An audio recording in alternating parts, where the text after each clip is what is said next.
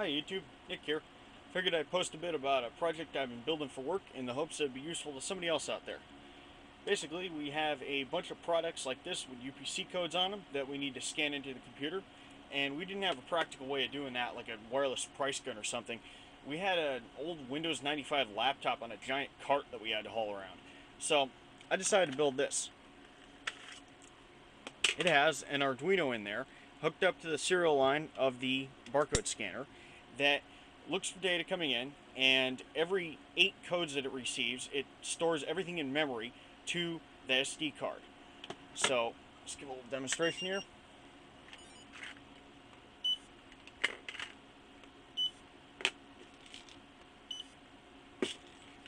Okay, so after you're done, you just hook it up to the serial port of a computer, scan the upload code, and there you go.